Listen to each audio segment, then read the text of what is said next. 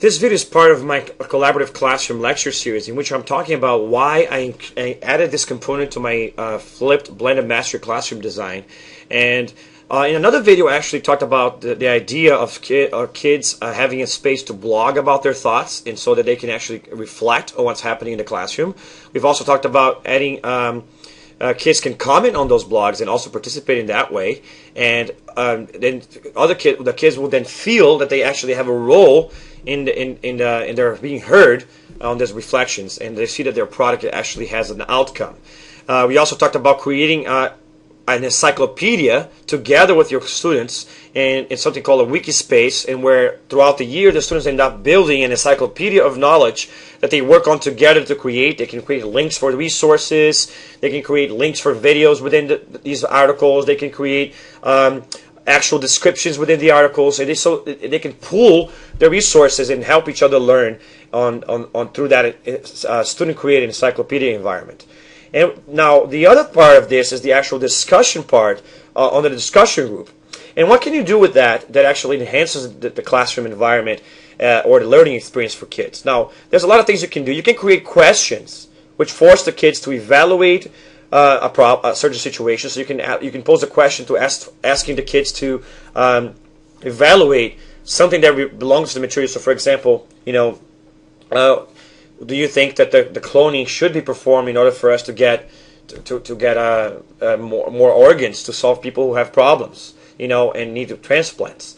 Or now also give our kids opportunity to problem solve. So you can give them a problem. So for example, the rural population is growing faster than the resources are being depleted really fast. How can we solve that problem? And so they can brainstorm and reflect and debate and actually try to solve these problems. And so these are great ways to actually create discourse in the classroom tied in to whatever topic you're doing. You can also do interpretive subjective questioning, in which the kids have the opportunity to say what ifs, what would happen, and synthesize new information based on the material they're learning in class.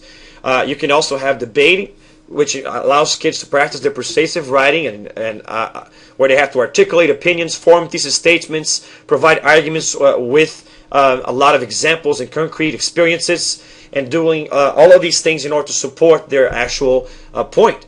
And then they actually can counteract each other's points and critique each other and have a really good debate about any given topic. You can also use this environment to give students a choice about what kind of assignment they can actually do, and that's really good too, because it allows you to diversify what kind of assignment kids will be doing. And another one that's really nice is the idea of vote and suggest. You can pose a question to the group, and then have kids be like, okay, so please propose an answer for this, or propose a solution for this problem, or propose an idea or an argument for this. And then at the same time, kids are voting, or just like in Facebook, they like whatever they like the most, and so at the same time, points or arguments are collecting likes, and at the same time, new arguments are being added, and at the end, you decide what was the best argument and who got the most likes. And so you can either vote for who was the most liked one, or the one you really liked, or you can suggest another idea within the context of that. So you can say, for example, how can we solve the global warming problem? And then so a lot of kids can vote, suggest ideas and say why, and then or they can vote on other people's ideas and say why they voted for that.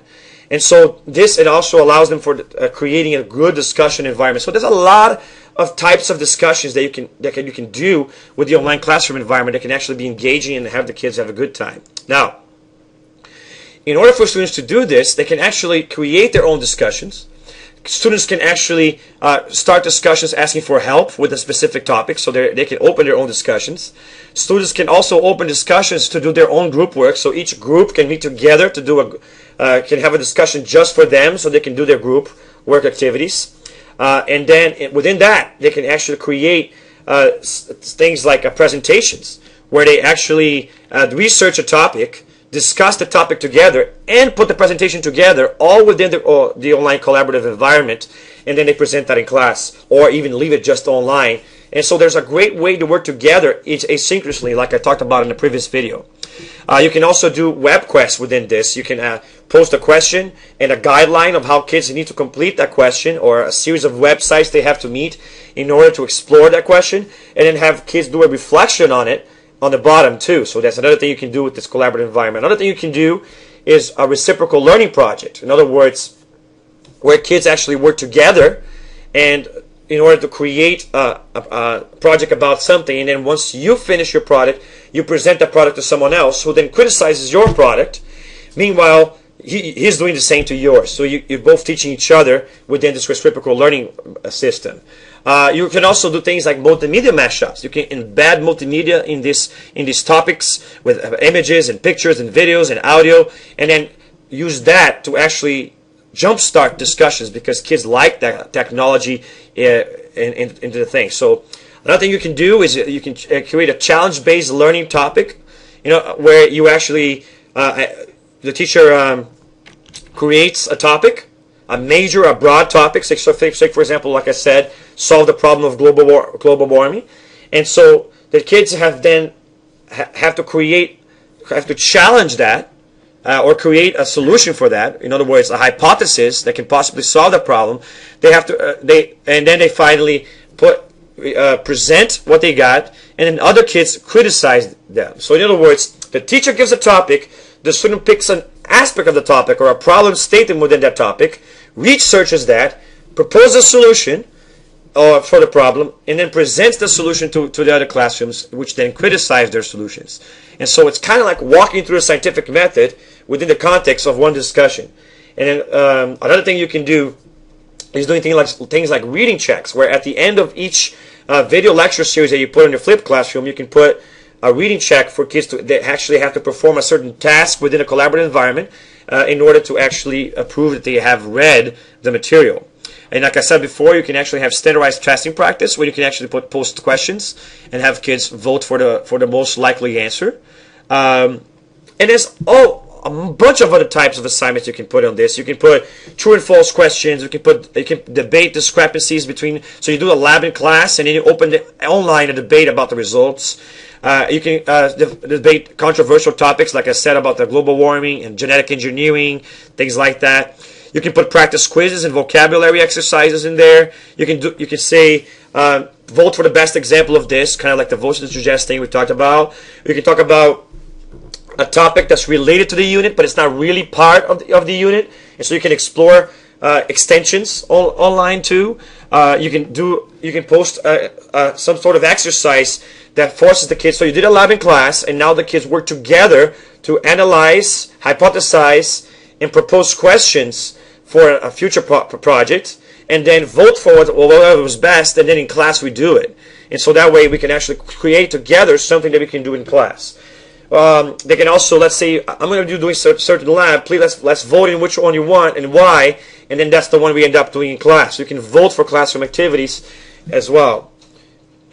You can create, let's say, for example, a biography video or a multimedia project about someone's in a given scientific field, and have kids actually create those, and then all the kids will vote for whoever they think was the most influential person, or whoever had the best idea for that specific topic that you're learning about. So when you're doing cell theory, you can assign Virchow, Schwann, Schleiden, and then say whichever one did what, and then who was most important, and so forth. Same thing you can do when you're doing DNA research. And I can go on for this. You can also do follow-up questions to in-class discussions or lab activities. And so there's a lot that you can add to your classroom experience by adding this online environment experience. And then as long as your kids have to participate as a part of their grade, you end up getting an actual flow of information into these things. And it's also of course, very important not to try to do too many of these things all at once, but you can vary the activities as you go through the year, and that way you're not always doing the same thing, and you're actually making something this interesting for kids to be using. Another feature that's important about this is the idea of peer editing, that kids can actually work to criticize each other's work and become critical thinkers that actually analyze each other's information. So for example, the best example of that is something like a science fair project, where the kids have to post their hypotheses, their lab reports, their experiments, the directions, the materials, and the analysis. They post everything online. either like a blog or as part of a discussion, and then other kids will then reply to that and criticize their work. And so that is kind of like what I'm going for there. Now, you can also do compare and contrast for terms. For example, you present a term and then have kids brainstorm comparison and contrasting things about it. You can also debate controversial issues and also present pictures, diagrams, videos, and documents within the context of that, and then have kids talk about what they watched. And that's kind of how I do my flipped classroom. I post the videos and then have the kids talk about what they learned. And so all of these are ways that you can use it. I mean, a lot of the ways were tied into science because I'm a science teacher, but you can imagine how you can use this in a lot of different ways in your class to enhance the experience the kids are doing in class. And if you're a student or a parent watching this video, you understand what I'm going for, because you can then create a diversity of activities and information that you probably couldn't do within the confines of a classroom environment. So here's what you do with the flipped classroom now. You completely erase the need for homework. You delete the homework altogether. Kids don't do practice at home anymore. No worksheets, no projects, none of that stuff. And then you focus on actually having the kids learn at home and do actual studying, watching the videos, getting the material through. In class, they have to prove they learned through a quiz and then do actual practical activities which require them to work at higher critical thinking levels with things like lab and teaching and practice problems, especially towards the critical ending of it, and also have a class discussion that's a critical thinking based class discussion, and maybe even have some time for some inquiry and content creation. If a kid is going fast through the topics, he can even use classroom time to participate in the collaborative environment. I have no problem with that. But then you add another layer when you create the only homework that they actually ever have to do is participate in the collaborative environment, where the homework is not something you can copy. It's pure creation, critical thinking, criticism, debate, cooperative learning, a bunch of things which actually enhances their learning experience. And I cannot say how excited I am about using this in my class, and hopefully the kids will continue to learn a lot by using this system. So on the next video, I'm going to talk about how do you actually create an environment that is going to be safe and productive so that the kids can do this.